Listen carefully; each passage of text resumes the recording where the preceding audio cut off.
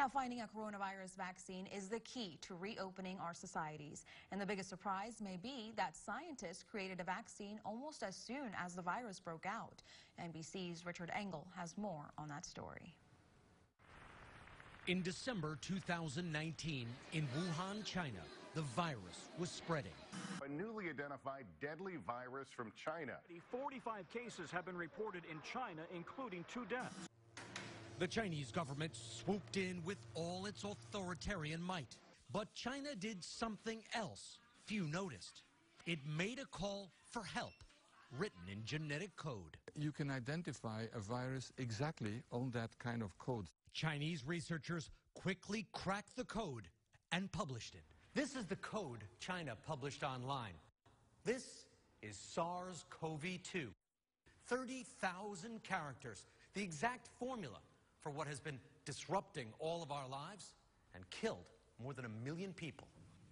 Professor Robin Shattuck fed that code into a computer and came up with a prototype vaccine within weeks. Nearly all the work since then has been testing. So this is the original prototype vaccine?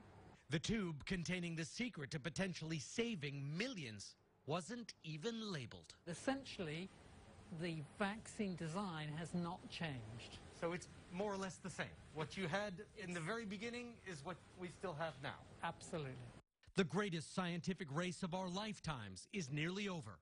The next step, just as difficult, a rapid worldwide distribution that's never been done before. Richard Engel, NBC News, London.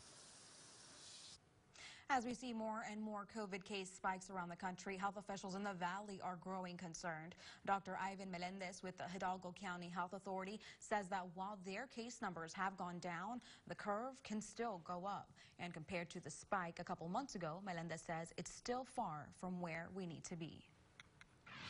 We're 80% better. At the peak of the year, in July and early August, we had approximately 2,000 people in the hospital, that is in the Rio Grande Valley.